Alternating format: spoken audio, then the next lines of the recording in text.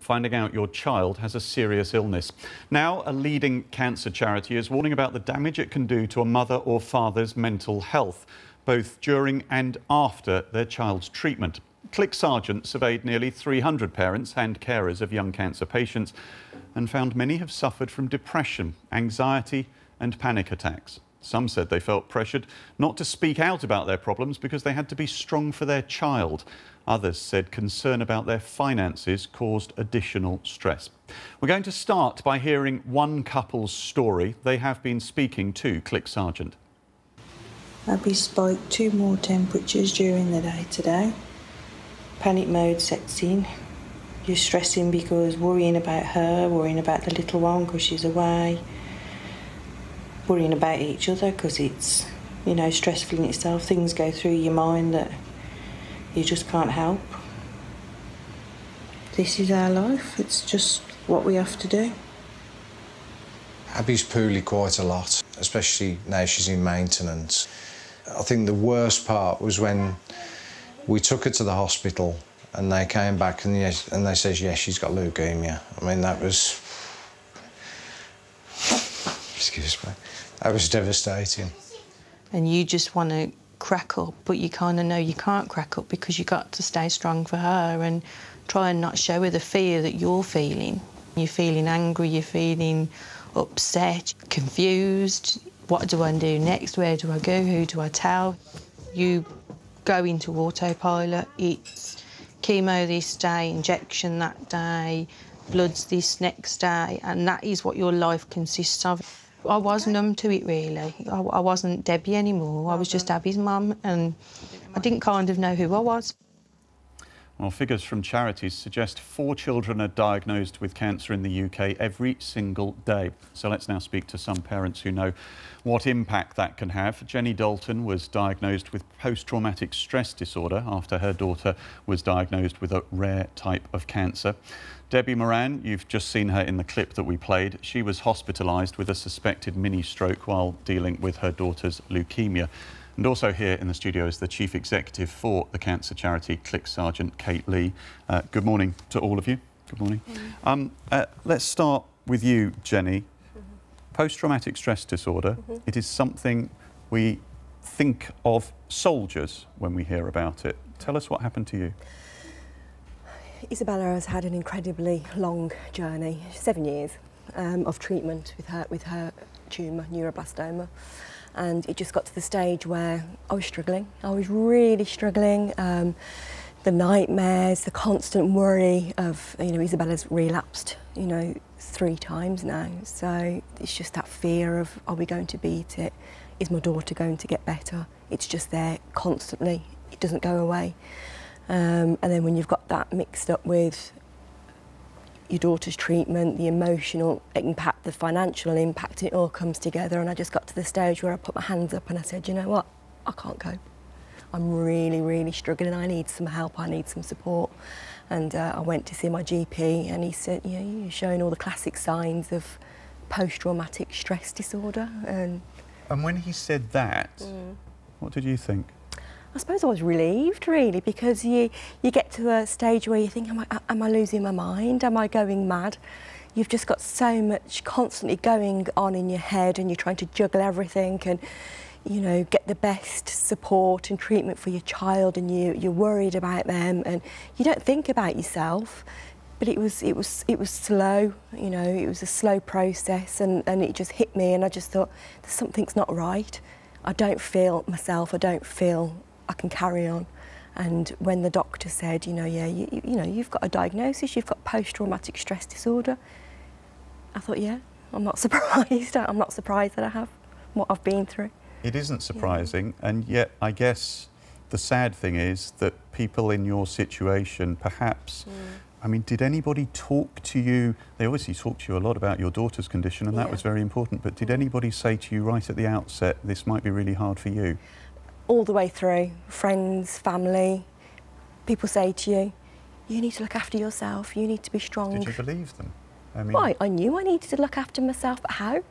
How do I look after myself? I'll just go on holiday for a week, shall I? And just, my daughter's in the middle of treatment, shall I just go on holiday? Shall I go and check myself into a spa for a couple of days and relax? I know I need to look after myself, but you can't when you're at the hospital constantly for nearly 7 years. What do you do? Did you feel guilty that you were struggling when your daughter was in such a terrible situation? Because if I go under, what happens? You know, what happens to my daughter if I go under? I need to be strong. But to be honest, when I put my hands up and I said I'm struggling and I started to get support, I felt better about myself. I felt stronger. I felt more able to support Isabella, and I was just so glad that I did put my hands up and say, I need some support, I need some help here, I'm not coping. So it was like a weight was lifted, really. Let's talk to Debbie about her experience. Debbie, thanks for waiting patiently. I mean, listening to what Jenny has to say, presumably you can understand all those emotions and more. Totally, yeah. I totally understand where Jenny's coming from. It is very much, as they say, they tell you to look after yourself, and it is where do I look after myself? It's very hard. Well, how do you find that space?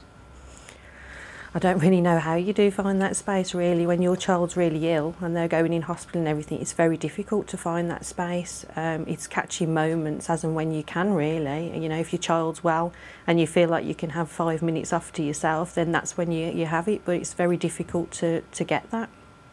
Tell us about your daughter. Abigail is 6. She was diagnosed when she was 3. She's got leukemia, ALL. We're currently 2 years and 2 months into our treatment. She's doing well at the moment, but obviously initially it's very hard, and you kind of just get into that mode and go through the treatment, go through each stage, you know, your chemo, without really thinking about it or trying not to think about it, really. But she's a funny little girl, and she smiles most of the time all the way through it, as do most of the children that are affected with cancer, surprisingly. Do you think she feels your anxiety? I try not to let her feel my anxiety, but I think at times, yes, she does. I'm not sure whether that's a good thing or not, really, that you try and stay strong. Obviously, they need to know when you're worrying and when you're fretting, but she will turn around and say to me, Mum, I'm fine, just let me do this. But it's very hard to switch off at times. And Jenny, that's the hardest thing, isn't it? Yeah. You want to protect your child from this and from what you're feeling, because you're meant to be strong. You're meant to be helping them. And yet, I mean, do you worry that your daughter picks up on the stress that you're under? I say, same as Debbie, I try my best to not let her see it, you know. She doesn't need the added stress of worrying about her mum on top of everything else. But it's just so hard. Especially at night, you know, it's at night times when she's asleep, and I know she's asleep and she's settled, she's not in pain, she's asleep, she's fine. That's when it hits me, and that's the hardest part. Then that's when I do most of my crying in the middle of the night. That moment of relaxation, when it all catches up with you. Kate Lee, it's clearly a problem that isn't spoken about enough. What support is out there for people? I think our concern at Clwyd-Sargent is that the support is patchy around the country. So we know that organisations like Clwyd-Sargent, we have a social worker network across the whole of the UK working directly with parents, and our social workers will try wherever possible, if a parent says that they're struggling and need help, to get them referred into an NHS counselling service, but often that takes a long time. I mean, are GPs picking up on this? I think if parents ask for help, I don't know how much we're concerned with whether it's proactively offered. Yeah. I think GPs try. I think sometimes healthcare professionals think that as soon as the child's out of treatment, then it's all okay. And actually lots of parents tell us that the trauma starts after the treatment ends and all the healthcare professionals disappear, because that's when they start thinking. I mean, one dad said to me a couple of weeks ago, every time he sees a bruise on his 10-year-old boy, he's convinced the leukemia is coming back. And yet 10-year-old boys have a lot of bruises, you know, and that's a good, healthy thing. You know, and just living with that constant fear, whereas lots of people think, oh, it's over now. You know, the treatment's finished, they're well. So it's really trying to understand that it's a long-term impact. Often children are treated miles away from home. Our NHS isn't well set up to provide counselling services for parents that aren't in their local GP practice. Often parents don't see their GP for a long time because they're living in, you know, Bristol or Birmingham or miles from home. And this actually, I mean, we talk about this constantly, don't we, about the need for greater understanding within the NHS of mental health issues. Yeah. And we're joining, through this Childhood Cancer Awareness Month, the issue we want to raise awareness for is Click Sargent's support as the UK's largest children's cancer charity to support all those other mental health charities in saying mental health provision in the UK still isn't good enough, and we must look at improving this and thinking about unusual cohorts like parents of children with cancer who are spending most of their lives in hospitals. So what's the provision available in hospital rather than out in the community? And also just remembering that most parents are kind of wrenched out of their family network, their friends network, you know, because they're sent to hospitals. When your child's got cancer, you're often sent to hospital a long way from home. Debbie Moran, I mean, it's very brave of you to come on and talk about this, and that in itself is going to help plenty of parents who are unfortunately in the same situation as you. Do you have any specific advice that might help mothers and fathers? Don't be afraid to ask for help. At the end of the day, you know, you are allowed to crumble. I know you do your best to be able to be strong, but, you know, if you crumble, then speak to somebody. You know, don't think that you have to be brave all the time. You need help too. You're going through it as much as your child is going through it. And Jenny Dalton? There are professionals out there whose job it is to help you. You know, I don't know what we would have done as a family without the support of our Click Sargent social worker, Chrissy. She was just absolutely amazing. And just ask for help. Tell people I'm struggling. I am really struggling. I need some help.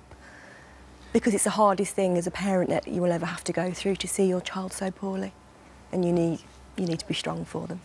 And a real plea for dads to do that too, because I think often there's a lot of emphasis, you know, a lot of support kind of focus from people who see mum going through it, but actually we know that there's a real problem for dads because they feel they have to be strong. Yeah. You often forget that fathers actually may hide a lot more than mothers do. Yeah. Debbie Moran, thank you very much for coming. Jenny Dalton as well, and Kate Lee. Thank you very much indeed. Thank you. Still to come, how clean will your